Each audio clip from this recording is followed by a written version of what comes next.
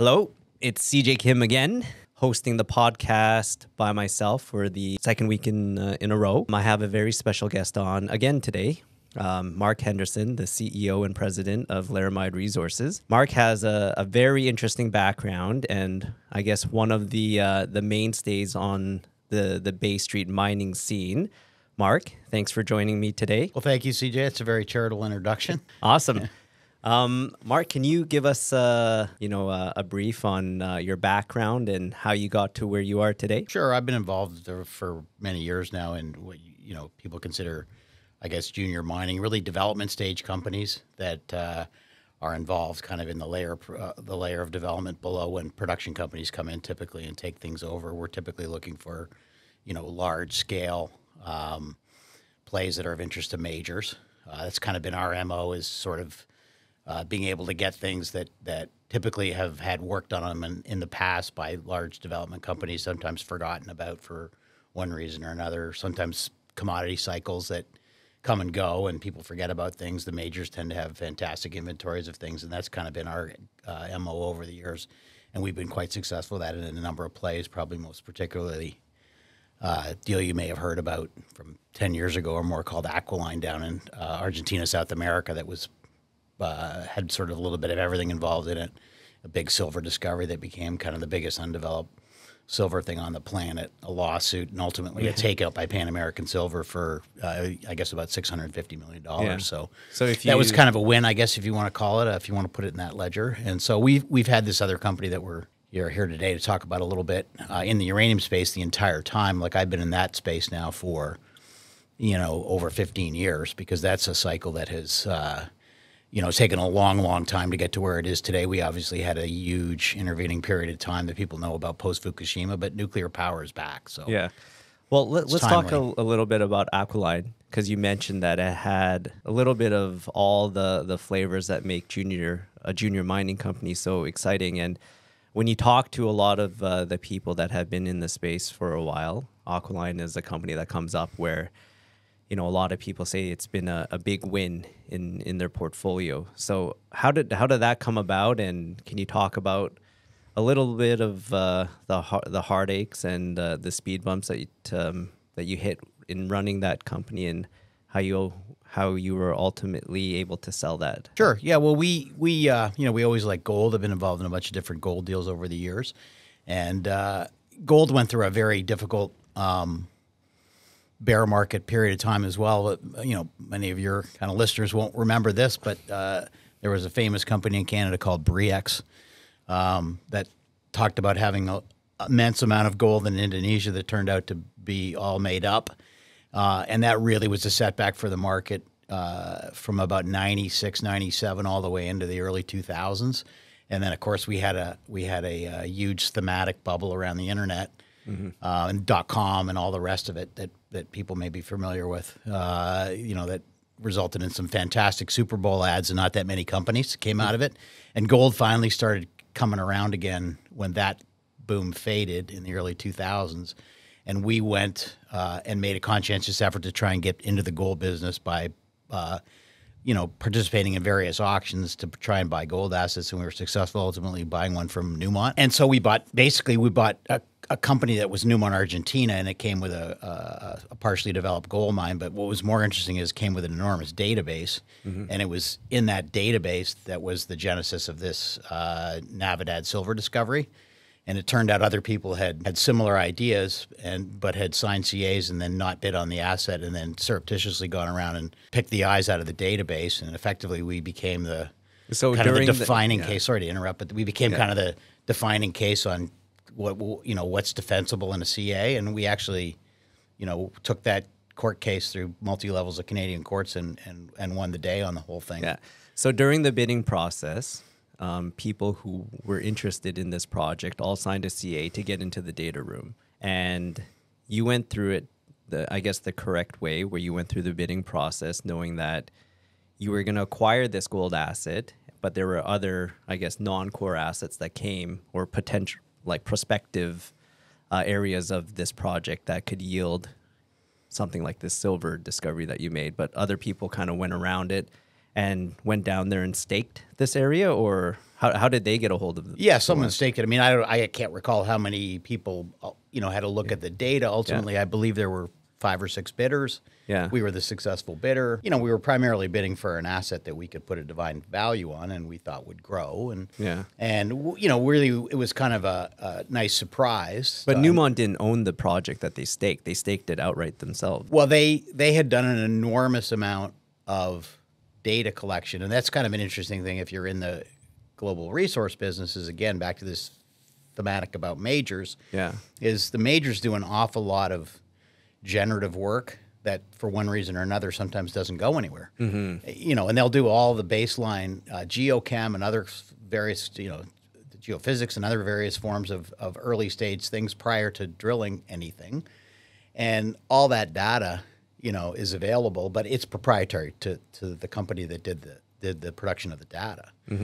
And so this is often the case in discovery. The success has many fathers in mineral discovery, and it's often the third or fourth mouse that gets the cheese, if you will. Yeah. And that's kind of the case here. They had basically staked the bullseye silver anomaly, probably the greatest geochemical silver anomaly you'll ever see in your lifetime, and never acted on it. So they had, I guess, the main meat of it, but the other issuers kind of took the periphery, or there is prospectivity because Newmont did the work outside of the area that they were actually selling. Yes, they had that.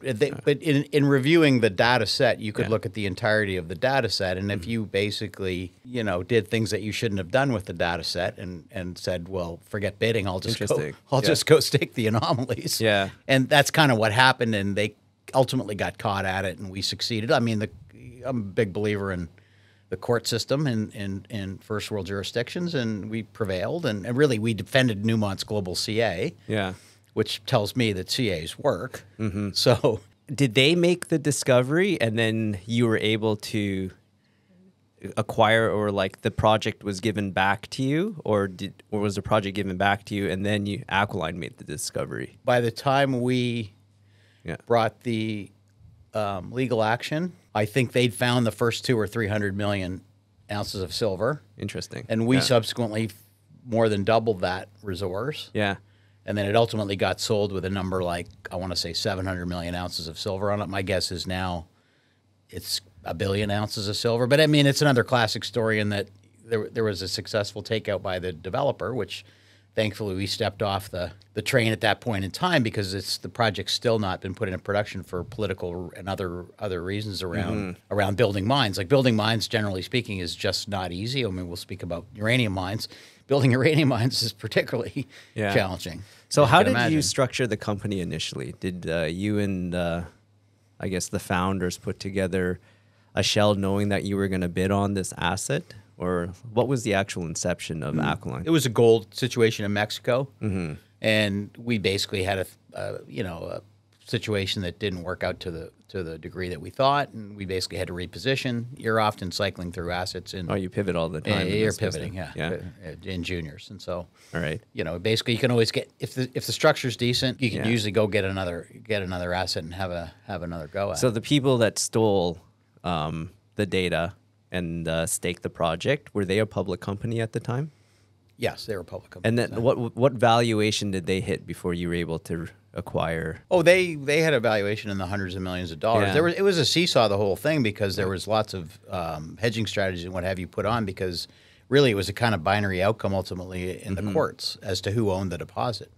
So that was, that whole thing was an interesting exercise. And so I think, I don't want to say notoriety or whatever, but there was a lot of chatter in the Times about it. We were castigated to some degree for being litigious or oriented that way, when in reality we really were just trying to defend what we had thought we had acquired. Yeah. And I think as in the fullness of time, I think people look back on it and said, the right party prevailed there. Yeah. Yeah. Well, you won in the court system, so I guess. But you want to win in the court of public opinion ultimately as well. Well, I guess so. But I think in the end, people just remember how much money they made and they forget everything else. Or when people bring up Aquiline, it was always about I made money on it. Yeah, no, it was good. And I think it actually, we're going to talk about Laramide a little bit, but I think a lot of people made, because these companies were going in parallel, because the uranium the last big uranium cycle was going on at the same time, and actually people made, in a lot of cases, a lot more money on Laramide because Laramide started at a penny. Oh yeah, and it went to $16 on the strength of, we had the mother of all uranium bull markets, largely because we had China basically going nuclear. Yeah, and we had a market that really understood nothing about uranium because there hadn't been a bull market in anyone's lifetime. And we created 700 companies before it was all done, and I think it started with less than 10. So yeah, you can kind of imagine. like lithium right now. It's the most analogous thing I would say to it is lithium, except lithium is far, far more abundant, like the crustal abundance of lithium and the ease of finding a large amount of lithium. That's really not your challenge there. And so there's going to be, obviously, if it keeps going the way it's going, there'll ultimately be quite a bit of excess supply. So before we move on to a different topic, I want to put a book into Aquiline. How much did you guys sell the company for, and who bought it again? My recollection was that it was on the order of 650 million Canadian. It was bought by Pan American Silver. Yeah. It was obviously the biggest silver company at the time, and it's still one of the largest silver companies. Very good company, obviously. So I'm always interested. How did this come about? Like, did they approach you, or did you guys meet at PDAC? Like what? Like any M&A scenario, we actually through the process of, acquiring the deposit, because really the court said hand over the keys effectively, and so we took over the operatorship halfway through the discovery process, and as I said earlier, we expanded the deposit considerably. We had a large team and everything else. We had a mystery major company in the register that we'd put in there at 9.9%. So there was tension.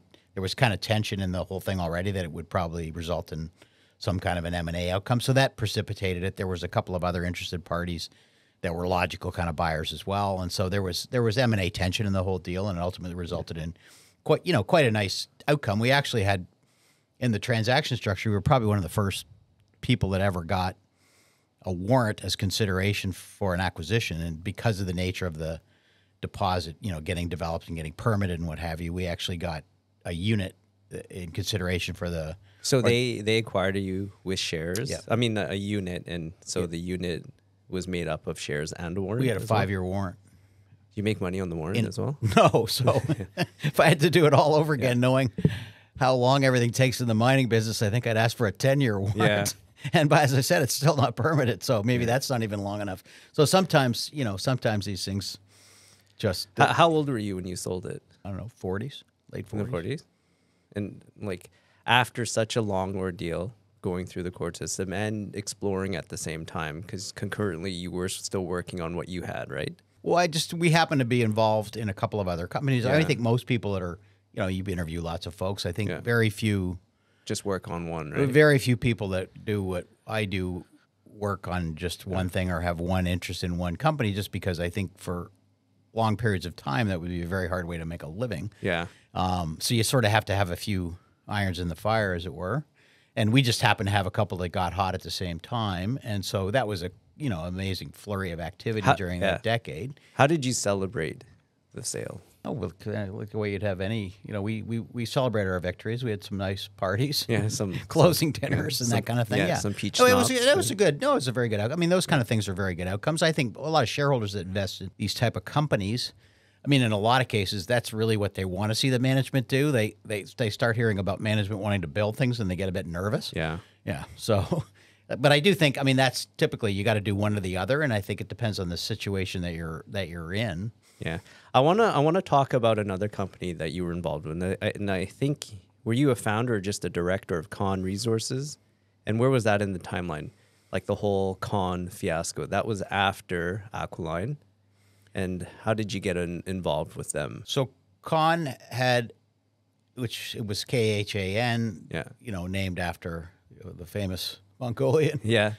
So they had one of the largest deposits in uranium. Frankly, in the uranium space in Mongolia, and it was originally, found, as it were, by the Russians. It was originally a source of supply for the Russians, and in what transpired after the fall of the Berlin Wall and the breakup of the USSR, Mongolia was a client state, and so all those kind of assets, and similar thing happened in Kazakhstan, which you could, if you recall, with Uranium-1 and those kind of things. Some of the better assets that really were developed by the Soviets came available, and they ended up in Western public companies. That was one of them. We were very much trying to build up our asset base, and we were very rigorous around things we looked at because we were only interested in things that really could produce in a decent place on the cost curve. And this Con asset called Dornod in Mongolia, which was 50+ million pounds, met all those criteria. So we became the biggest shareholder of Con in, I want to say, like 2007.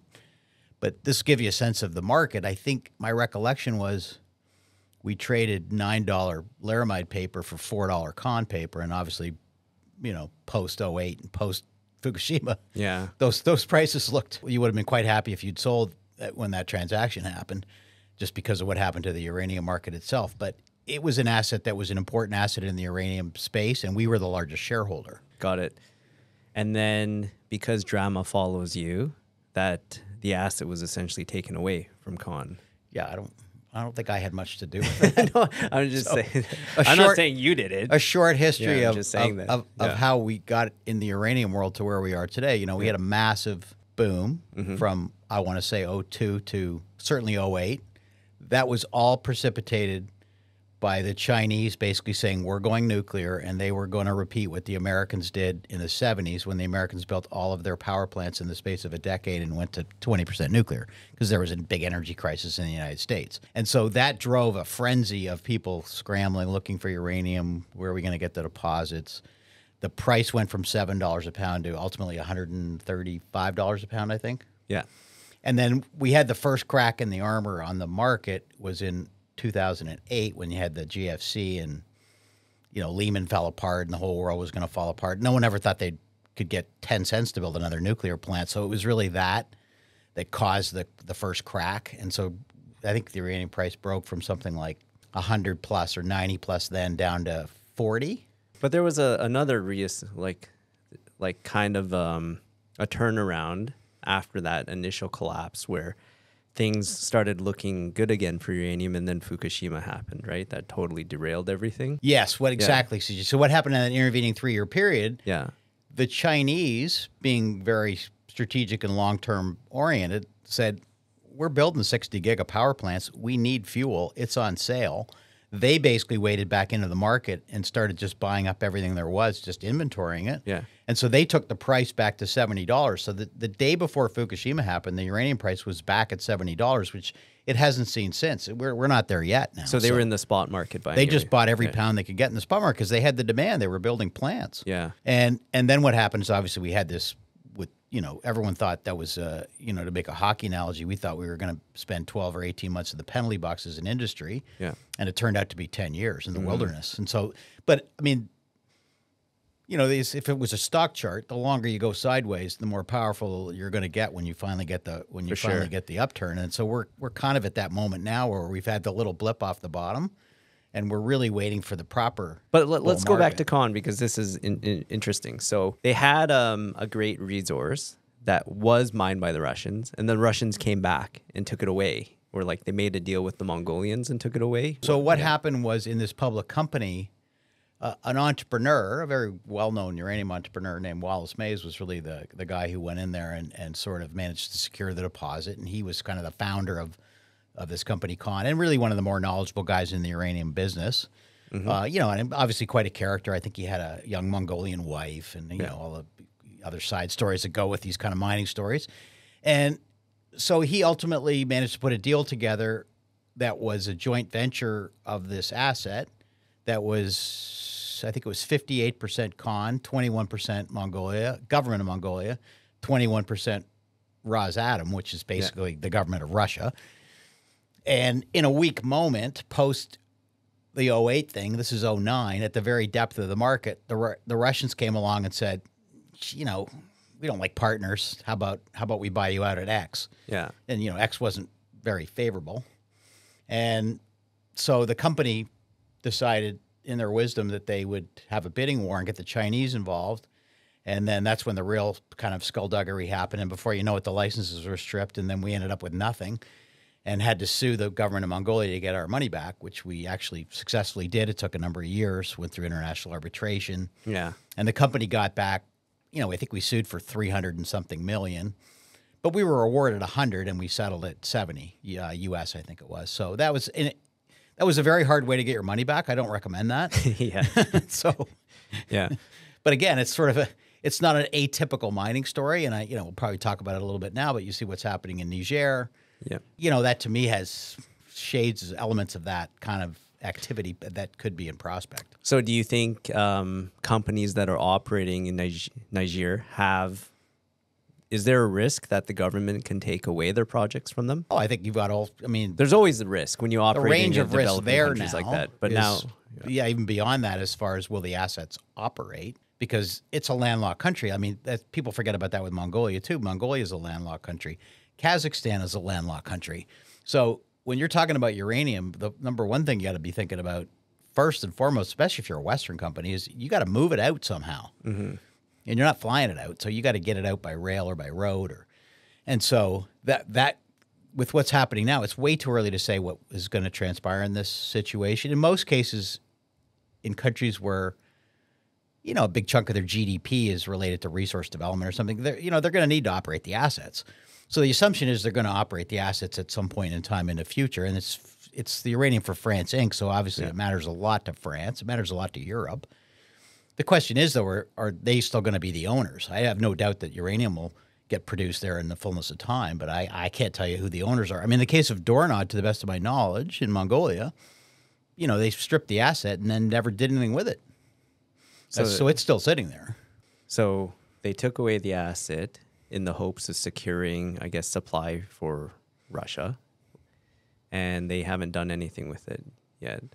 Like, where else would the uranium gone? Oh, I guess they didn't want it to go down to China, right? Because the infrastructure is there to. Well, you just don't know what happens, right? Because life intervenes, and so this was 2009. By the time the whole takeover fell apart, because we managed to get the Chinese government to come and bid over the top of the Russians, and then managed to get nothing. We had two superpowers bidding for our project, and ended up with a donut. And had to get the money back in court. So lots of strange things can happen. But then in 2011, it was March 2011, you had Fukushima. So any need to develop new sources of uranium supply kind of went out the window, because the market suddenly was an oversupply from 2012 on. And so it's taken a long time. What's happening now? I fully suspect that asset will get developed now. I mean, we're in a case now where everything that's plausibly can get developed is going to have to get developed, because the supply shortfall is that big. Now, it's slow moving because it's nuclear power and it's gigantic, large-scale CapEx power plants, right? So it takes time, but I mean, once the demand switches on, it's on, and once it switches on with one of these new plants, you got 60 years of demand. Yeah, and I know that I think it's because uranium has been so stagnant for the longest time, but people forget how violent the torque is when this commodity moves. It moves harder and faster than any other commodity out there, because you have a good analog is, I guess, when China had to go in and started buying everything on the spot market, and they took everything out, and especially with a lot of mines shut down because nothing has been economic. When that move does happen and people start trying to secure uranium, I think we're going to see a hard move. But I've been saying this for a while, but I think something is going to give now, and I think you can agree with me that fundamentally it looks like a slingshot pointed to the moon right now.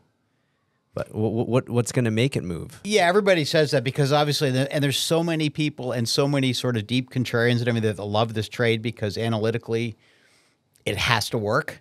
But what you don't know is when the timing is going to be. And typically you make all your money on, like you said, these slingshot moves or a step change move in the market. And I do think that's what's going to happen from this level we're at now, which is just below 60. Yeah.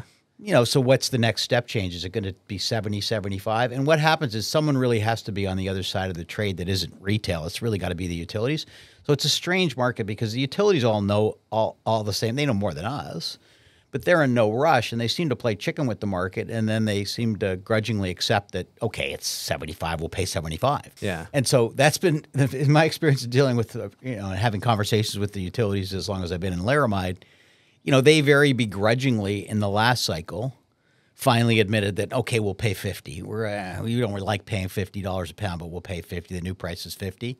So that kind of became the benchmark. When things started flirting up with 50, as they would walk away and they would try and get cheap pounds somewhere else. And so they're just sort of not going to have a chance. And it's a bit of a lemming scenario where someone will make the move and some utility will set the bar higher, and then they basically all have to pay. And it's sort of being a bit like being a fund manager where you don't really want to track the index, but if everyone's doing it and you're losing, eventually you cave. And it's that kind of dynamic that's probably going to happen, and I think we're quite close to that point now. I mean, we just had Cameco had their numbers out this week, and they have that's a very good earnings call. I would recommend people that like to follow Uranium, get the transcript of their earnings call and to get some, if you want to sort of deeper dive into what the biggest producers thinking and everything else. And they gave some interesting contract information, which they're seeing the terms of business in these contracts now move to really it's really a seller's market. And so what happens in a seller's market is you get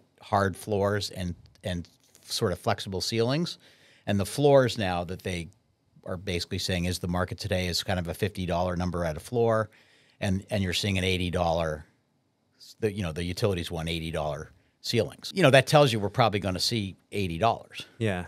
In the spot. Well, in the market generally, probably ultimately in the contract market. I mean, that's a start. Yeah.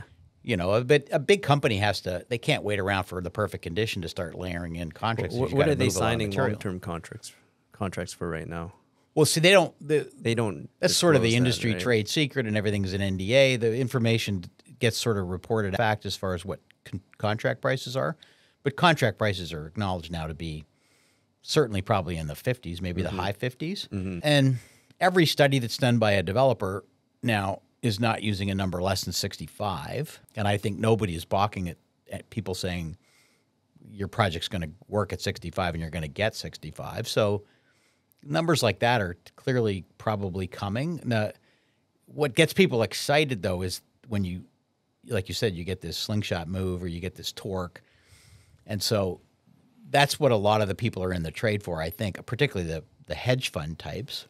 So because uranium has not fully taken off yet, and if, let's say, you're a retail investor just getting to know the space, what kind of companies should these people be looking at? Something in production first, I imagine, and then as uranium goes up, kind of the same scale as what you follow any other commodity. Look at the developers and then go towards some more riskier explorers. Or that's great. You want a basket of everything in there? Well, that's a great question. So first of all, I think the interesting thing about uranium and why you should, pay attention to it, care about it, it has the benefit of being what I call a thematic. So, it's not really an asset class like gold, but if AI is a thematic, you get all the stuff that goes with being a thematic. So you get money flows and you get interest and eyeballs and everything else. And it's its own thematic because of nuclear. But it's also in this other thematic called energy because it's kind of joined at the hip a little bit with the rest of the energy complex. So when you have a good energy market, you also tend to get interest in it and flows in it and everything else. And there's a whole bunch of, because it's a thematic, you've got a whole bunch of vehicles that have developed for ways for investors to play the space. So there's a number of these vehicles that basically have aggregated physical pounds where you're effectively just buying the NAV equivalent of a bunch of pounds sitting in a warehouse. And so you get whatever the delta is on that change of the price. And that's probably that's a low risk way to play it with, obviously pretty good upside if you think the price is going higher. The next best leverage is obviously in the companies. Now there's ETFs that have baskets of uranium companies, some of which are torquier because they have more companies like ours in it. And then obviously you can buy the companies themselves. And there's, like any resource vertical, there's producers. But in uranium, weirdly enough, there's very few producers. There's only a couple of public company producers that actually produce anything. And then, one is Kazatomprom, which for whatever reason, it's a very good company and lists in London, pays a big dividend. But some people are averse to that. You have Cameco, which obviously is always been the big gorilla public company in the market. And then it's very far down from there before you get companies that, frankly, right now aren't producing.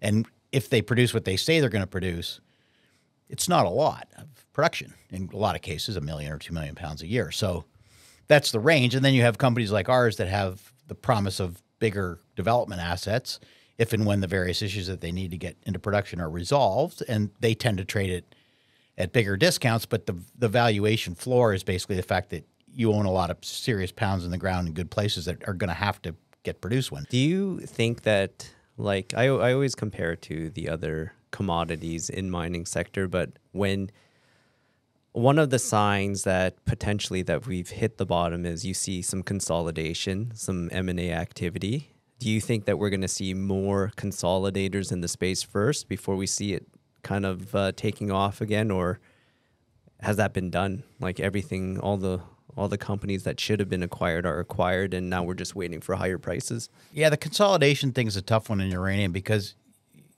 unlike in, let's say, gold, where you have a very organized, stratified industry with mid-tiers and majors and junior producers and exploration companies, in the uranium market, as an acquirer, a logical acquirer, you got Cameco, yeah, really, and Cameco is very focused on Saskatchewan primarily, and they're really not, if these talk about it, they're going to buy something in Africa or something, very unlikely. And so you just don't have that natural thing. The other thing you have is you basically have mergers of equals and things to create bigger, bulkier companies. That has some potential, particularly amongst maybe the ISR players in the United States or something like that, where you have a couple companies that each have about 1 million pounds a year or something. You just want to make it bigger or relevant. Some of that's possible, but I don't see – I mean, the big one that everyone's hoping for is that someone's going to come in and buy NextGen, obviously, and somehow everyone's going to make a lot of money on that. But again, you're back to Cameco, and yeah, maybe they will, but they have alternatives. And do you think a Rio or BHP? There were some bigger. See, Rio and BHP were Rio in particular was in the uranium business. I would say Rio's got halfway out of the uranium business at least, maybe more. They're rumored to be more interested in being in clean energy and lithium and things like that. Yeah. Mainly because there's Isn't more uranium scale. Considered clean energy though? 100%. But the issue with the uranium business itself is even when Rio was in the business as a meaningful player in the business, the aggregate revenue to them of the uranium division, if you will, is very small. Yeah. And it's just not meaningful enough. BHP's kind of inadvertently in the uranium business because they own Olympic Dam, which has a bunch of uranium in it.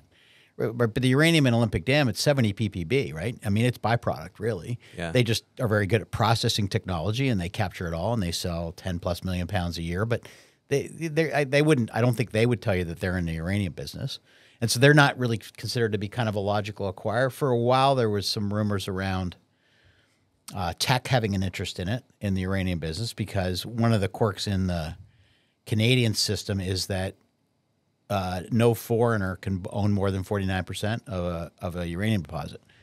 So that rules out China, right? So China they have their fingerprints on those couple of new things on the west side of the Athabasca in one way or another, but they're not perceived to be the buyer of the whole asset, because of the legislation.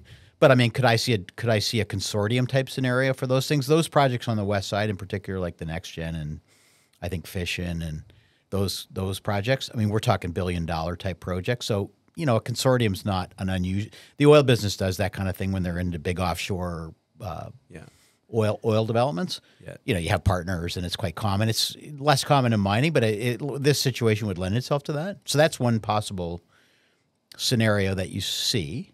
And I think in a way the market, because everybody knows there's this shortfall in the uranium market, and I think one of the big overhangs in the market is the new projects in Saskatchewan, the nature of those projects, they can't come out of the ground incrementally. They kind of, because of the nature of them, they're super high capex and very high grade. And the way the studies have been designed, and it may not work that way, but they have a study where they're going to make 30 million pounds the first year. Well, that's probably really not going to happen. But even if it's 15 to 20, you really have to have a plan for how you're going to get that into the market. And I think the market could be more interesting, frankly, after we have that. If there's an event that says, okay, here's how the west side is coming into the market in the next 10 or 15 years, and all the models get built, and everyone realizes, well, we're still short. And so, that may be the final leg of the uranium market, because I think we're going to have this, as we talked about earlier, this next leg up from whatever it was, because we've already seen 65 this cycle. We had a huge move off the bottom, 25 to 65, back to 45. We're 50s now. I mean, the next move, I don't know where it's going, but probably higher than the first move. And then, we saw it before. The market in that last cycle went to a crazy number. Yeah. I don't so you run Laramide, and you mentioned that from pennies. How high did it get to? $16. $16. Yeah. And do you think that once a company has reached a valuation that high, it could regain a valuation that high in the next cycle, or is it, or does it have to be a new company that holds that asset, or, or do people know they don't want to recycle the same project or company again, or that doesn't matter what's in the ground? Like in situ value is what it's worth. Well, first of all, we're not the same company because there's incremental assets that are in there that weren't in there before. Frankly, the whole U.S. part of the company is much more substantial than it was in the last cycle. And, if you're talking about price per share, that's very unlikely because all these companies, you're not getting through 10 years without dilution. And so, can we get back to that kind of valuation where it's 500, 600, 700 million? I think pretty easily if you put a number on it. I mean, you have 100 million pounds. Can we trade at $5 or $6 or $7 a pound? I think you can. There's companies that are trading there now. Yeah. So, part of our issue is we'd be farther along. We have a big political challenge because we're in one particular state in Australia that at the moment says they don't want to do uranium, but they're not the permanent government of Queensland, Australia. So at some point the other party will be, and as they were in 2012. So we had the misfortune of having the other party that was pro-uranium development in for 3 years when the uranium price was $20. Are you going to sue the government again? No. You seem to have... No. I was just joking. No. No, we're trying to hope that they come to the decision on their own. That's an interesting case. Is that on the western side of Australia? No, it's on the east coast, Queensland. Queensland is having that same. I heard it's hard to do things in West Australia as Queensland and Western Australia. Yeah. It's a quirk of their domestic politics, to be honest. It's really all about elections and electoral politics and the Green Party, and really basically trying to capture the platform of the Green Party to not lose votes to the Green Party. Yeah. I'm hoping it's an anachronism that's going away because a lot of the Green parties in the world now, frankly, because of the issues around climate and everything else, and honestly, just the shortage of energy, and especially cheap energy, nuclear is really having a moment. I mean, you're seeing we're sitting here in Ontario. I mean, I'm in the business of nuclear to some degree, and nobody got any heads up in Ontario that they were going to go, let's build 4 more gig of nuclear power at Bruce. They just sprung that on the population out of nowhere. Yeah. So how many pounds does Laramide have in the ground right now? 100? 100 plus, yeah. 100 plus. And yeah. And what's your market cap right now? Around 100 million. There's two big kind of, it's a barbell thing. There's a big 50 million pound ISR thing, which is a particular technology in the United States. Mm-hmm. And there's 50 million pound, more what you consider a traditional mine, open pit mine, traditional processing. It's in Queensland, awesome. Australia. Yeah. And particularly in the one in Australia, we're drilling there now. There's scope now for that to get bigger. I mean, we didn't spend a lot of time on it, worrying about it, obviously, when you're in the wilderness for 10 years and the price is $20. Yeah. But we're kind of back doing all the things you do as a proactive company in the anticipation that, this is going to go this cycle, and let's get ready. Yeah. So in the last cycle, what was, I guess, the average, if you like, this is a very general metric to use, but let's say dollar per pound. Like when Laramide was $16, what was the dollar per pound? Well, I think you got to numbers between $5 and $10 a pound. 5 and 10. So in the next cycle, ideally, or hopefully, we can hit 5 to 10 pounds again. But I think what you mentioned before, if you've been stagnant for 10 years, typically, and I think this has been proven historically as well, when you look at any other commodity cycle, normally the bulls that run after large bear markets are twice as hard and twice as long. So I think, I'm hoping that for gold, and I can really see that for uranium as well, just because the fundamentals are a little bit different, but people need uranium. They're going to need it to fuel the plants and stuff like that. So yeah, it's energy. Yeah. I mean, it's very much core. And as I said, it's thematic. And so the other thing you have going for it, the market cap of the whole sector is tiny. Mm-hmm. I think the market cap of the whole sector is something like $30 billion. And so, there were days in the last month when some of the Magnificent Seven, that all mentioned AI 400 times in their conference calls, the Microsofts and the big cap trillion-dollar market cap companies, like their market caps went up intraday more than the entire market cap of the uranium business. And listen, AI is interesting, it's promising. We need, do we need it? I suppose it'll be good to have it. I'm pretty sure we need the companies that are producing uranium and nuclear power.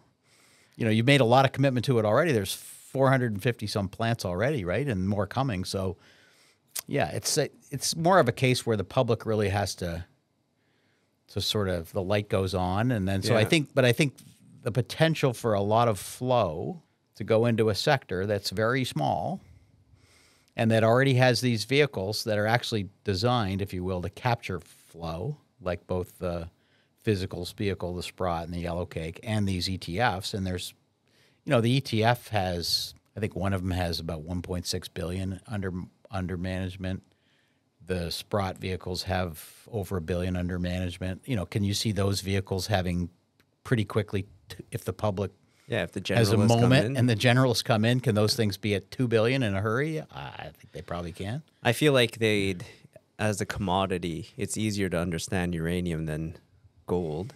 But I think, and I mentioned this in the past, this cycle is a little bit different because there's a lot of people buying into uranium, nuclear power, as a very viable green source of like this wave, and that you don't have as big of much of that NIMBY attitude as well, especially if you have Bill Gates and Elon Musk telling this newer generation that this is the cleanest form and safest form of power to go, and this is our future. So I'm really excited to see that wave of younger generalists come in and see what really happens to this sector. If you're saying that it's only 30 billion, like what, it's not going to take a lot to move it. No, and I actually do think, and I think the fact that they're talking about some new technology, even though and there is some new technology, but the SMR technology, I think, has captured people's imagination a little bit. And so I think they're giving it all a fresh look. I think that's been helpful to people sort of having an honest conversation about all forms of energy and how are we going to make it in the future and everything else. And I think nuclear comes off very well when you have that kind of objective discussion about your alternatives. And so I think we're going through a moment like that, and I think it's very helpful that the younger generation seems to be very much in favor of it in most jurisdictions.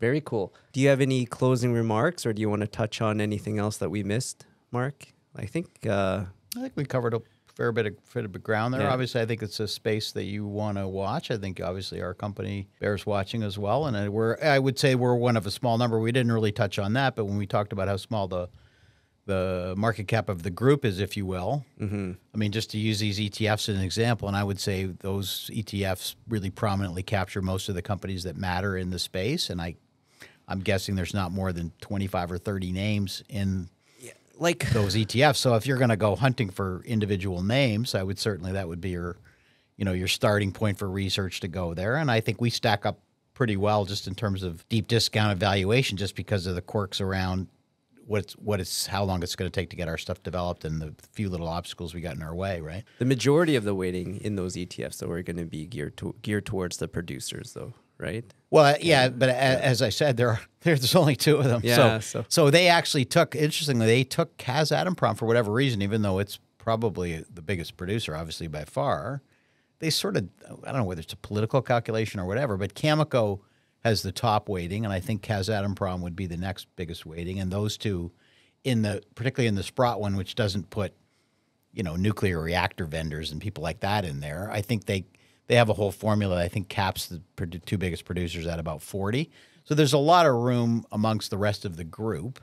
And I think what's happening in the group, because when you really get down to the group of who's got a deposit that's advanced, that's got a study that if the permits came in the mail tomorrow, they would go start building it because the conditions are favorable and the economics work.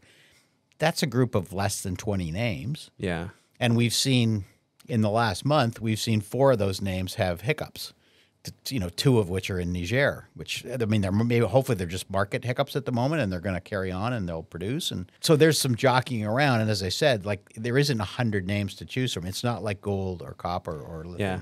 I think before, when we were kind of setting the framework for this talk, you mentioned that in the last cycle, there was over 1,000 issuers in the uranium space. And now what are we down to? But I think it peaked out at about 700 on, ASX, TSX, the London exchanges. I think one of the reasons that happened was because the public had zero knowledge of uranium going in. So anybody that could plausibly say, hey, I have a uranium project, and some oil company drilled 3 holes here in 1974. Yeah. So and there was no Google before, I think, 2004. Yeah. So this bull market started right, at the advent of Google.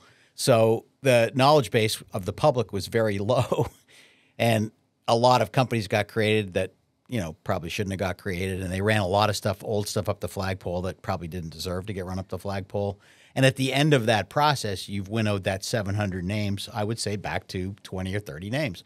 When I used to dub it the survivor group, if we survived Fukushima, we were in that group and you had a real deposit. Yeah. And everybody's super knowledgeable now because you can check out the provenance of one of these assets in 5 seconds on Google.